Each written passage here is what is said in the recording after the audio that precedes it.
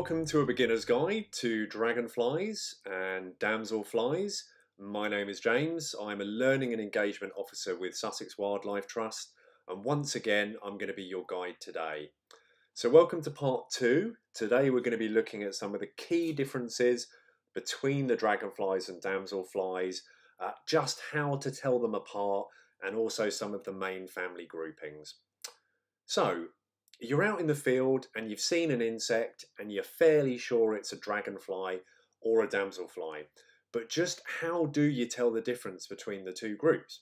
Well, fortunately, they both have some key features that will enable you to do this. So in the case of the dragonflies, as I mentioned in part 1, they belong to the anisoptera, or unequal wings. So when they're resting, they often tend to hold the wings out at right angles from the body. And if you look at the hind wing, the lower wing in this picture, you can see that it's actually shorter but wider than the front wing.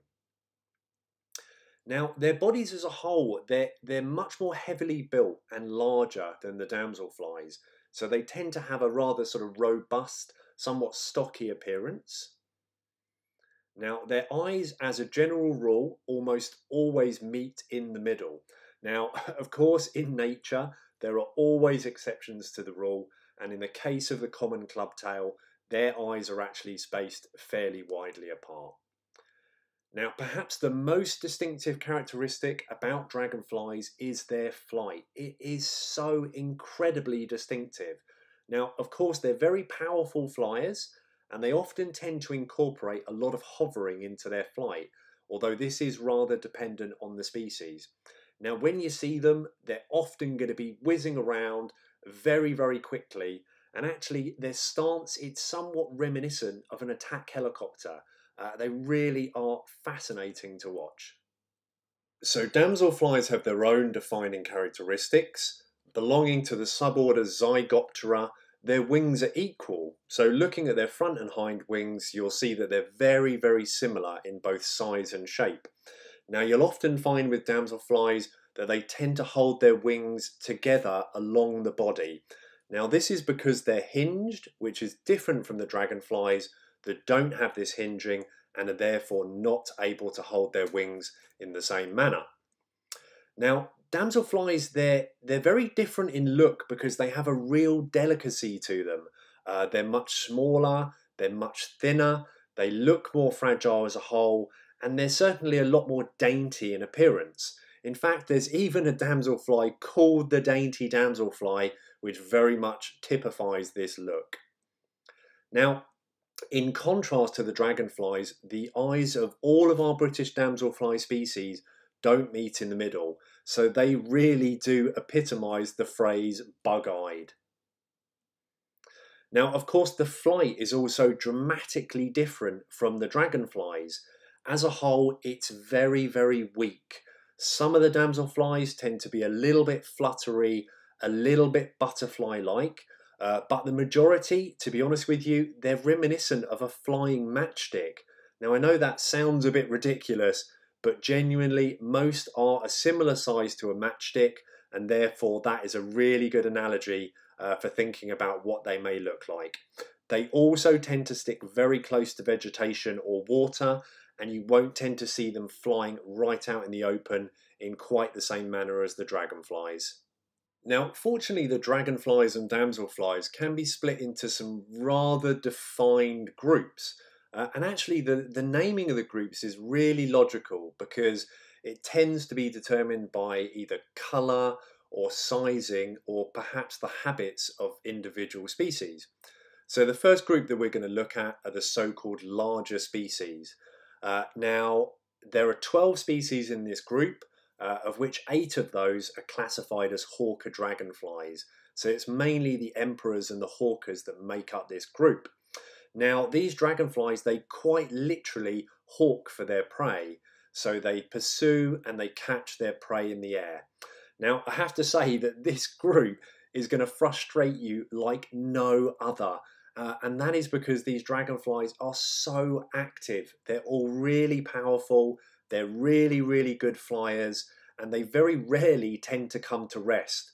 Now, I have to be honest, you are probably going to need the patience of a saint to wait for this to happen in order to get a better look at one of them.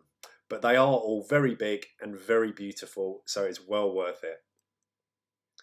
Now, the next group we're going to look at are the so-called emerald dragonflies. So they all display this beautiful metallic emerald coloration, but I have to say the 3 species in the group, they're all very localized in their distribution, so perhaps not that commonly seen. Now, the next group we're going to look at are the clubtails. Now, I should really say clubtail because there is in fact only one species in this group, and that is the rather magnificent common clubtail as pictured here. Now, I'm sure I probably don't need to explain as to why this dragonfly is known as the clubtail. So the next group are the chaser dragonflies. So we have 3 British species of chaser dragonfly. They're all medium-sized and they have this very distinctive pointed tapering abdomen. Now, they really do live up to their name because they love a prominent perch, and you'll often see them flying out from this perch, chasing away intruders, chasing prey, or chasing females in the case of the males.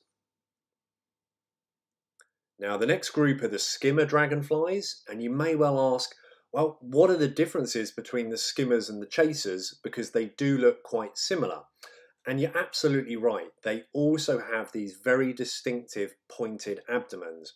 Now, we just have the 2 species of skimmer in Britain, but different from the chasers, the skimmers tend to perch largely on the ground or very close to the ground, and you'll often see them skimming low over the water.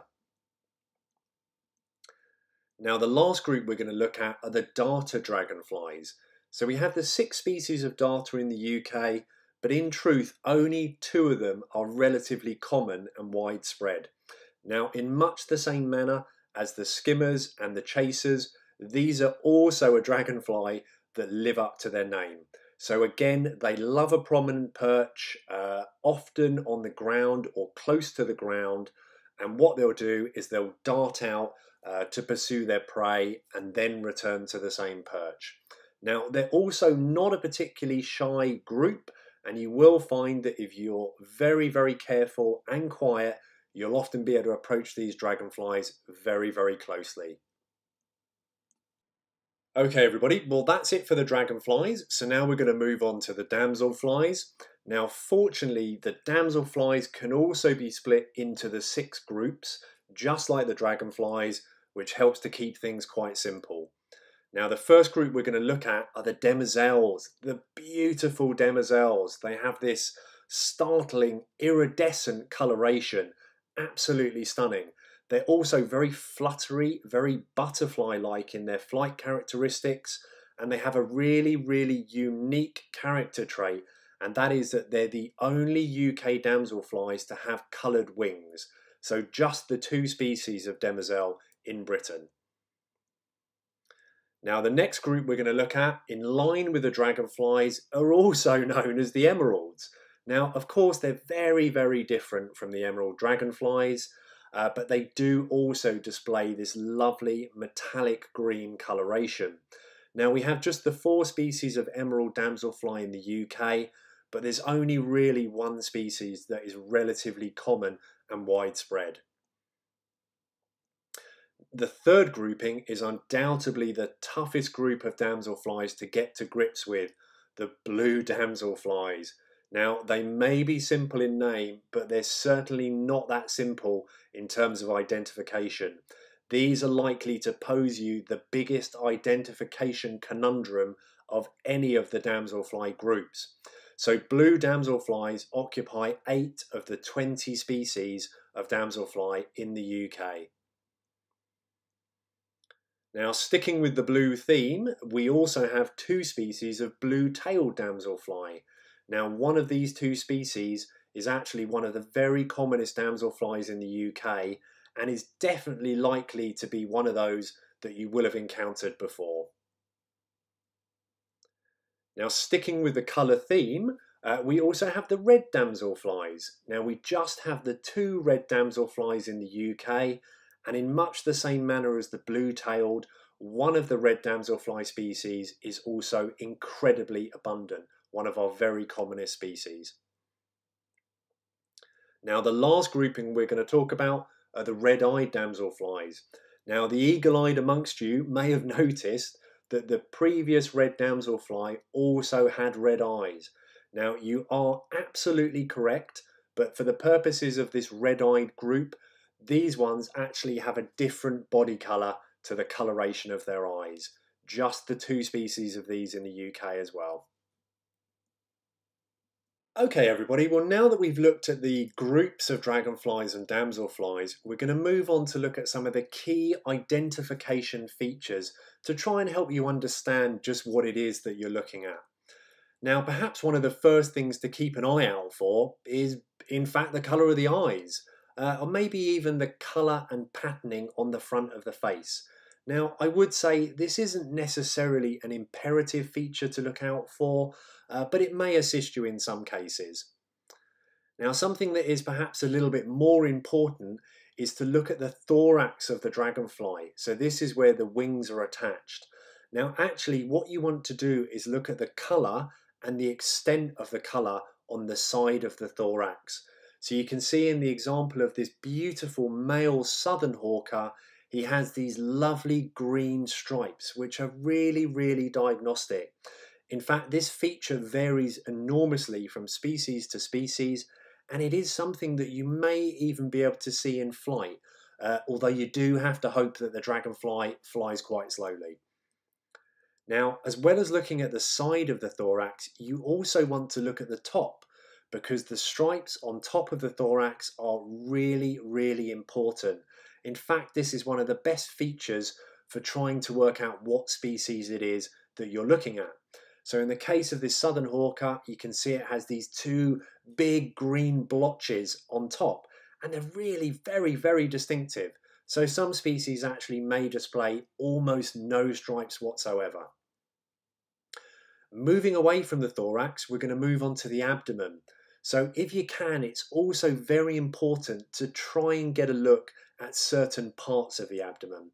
Now, dragonflies and damselflies have 10 segments overall, and the segment we're looking at in the red circle is the second segment. So you can see in this southern hawker, it has this little green triangle that's pointing all the way to the tail, but this will differ from species to species. Now, if you look all the way along the abdomen, you'll see that this dragonfly has these paired dots, but the paired dots actually become banded at the end of the abdomen. Again, this is a really important trait of southern hawker, and it is something that will help you to differentiate one species from another.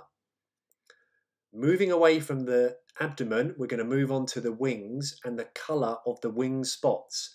Now on each wing, a dragonfly will display a wing spot known as the pterostigma, and the colour of these is variable. Now the one thing I would say is that if the light happens to be shining through the dragonfly's wings, it may slightly change the appearance of the wing spots, so do bear that in mind. Now, as well as the wing spots, try and take note of the front wing vein on the wings. Now, this is known as the costa, and the coloration of the costa can be really diagnostic for the recognition of individual species. Okay, so you may be thinking, well, all this is very well, but how on earth am I going to look at any of these features when the dragonfly simply will not stop flying? It's a valid point, and to be honest, the only advice I can offer is to be patient. Now, of course, some dragonfly species are prolific perchers, and you're likely to get a good look at them.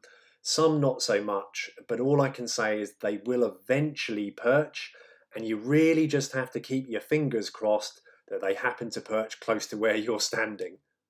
Okay folks, so we're just going to move on to some key identification features of our damselflies. Now it is worth noting that lots of these really are shared characteristics along with the dragonflies. To that end, it is again well worth looking at the colour of the eyes. This can be a really useful feature in damselflies, perhaps even more so than in dragonflies.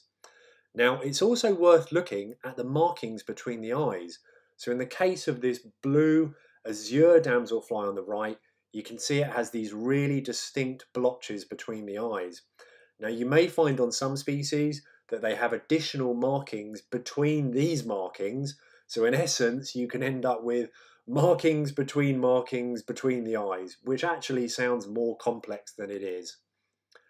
Now, of course, similar to dragonflies, looking at the thorax is once again really important. In this case, it's really the colour and the thickness of the shoulder stripes, also known as the antehumeral stripes. Now, in the case of this azure damselfly, you can see that the blue stripes are substantially thinner than the black stripes that surround them. Now, sticking to the thorax, it's also worth noting as to whether the damselfly has this little spur on the side below the shoulder stripes. This is a really pivotal identification feature, but I'm going to be honest with you everybody, this can be really hard to see. And the reason for that is because so many of our damselflies are just so small. So really, you're going to need to have your head pretty close to the damselfly to see this. Now moving away from the thorax and onto the abdomen, segment 2 is once again really important. So the markings on this segment, they will vary enormously from species to species, and they really will help you to ascertain what it is you're looking at. Once again, moving along to the end of the abdomen, trying to take note as to what the coloration and whether there are any particular markings will be really beneficial.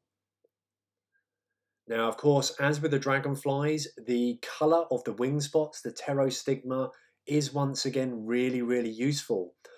With damselflies, sometimes the shape of the pterostigma can also help because some are more elongated than others. Now, the last thing I would say is to perhaps have a look at the legs and see if they're plain or whether they're obviously striped. This can also be a really useful feature. Now, I probably should say that there are also some other features that you can look out for on dragonflies and damselflies, but I think that perhaps may be a little bit too much just for this presentation. Now, of course, the damselflies are incredibly small, and sometimes it's going to be so difficult to look out for any of these individual features. Perhaps the best advice I can give is to either look through a pair of binoculars or even better, take a photo with your digital camera and zoom in and have a look in close up. That will really help. Okay folks, well that concludes part 2 to a beginner's guide to dragonflies and damselflies, and join me again in part 3 where we'll be looking at some of the commoner dragonfly species that you can find in Sussex.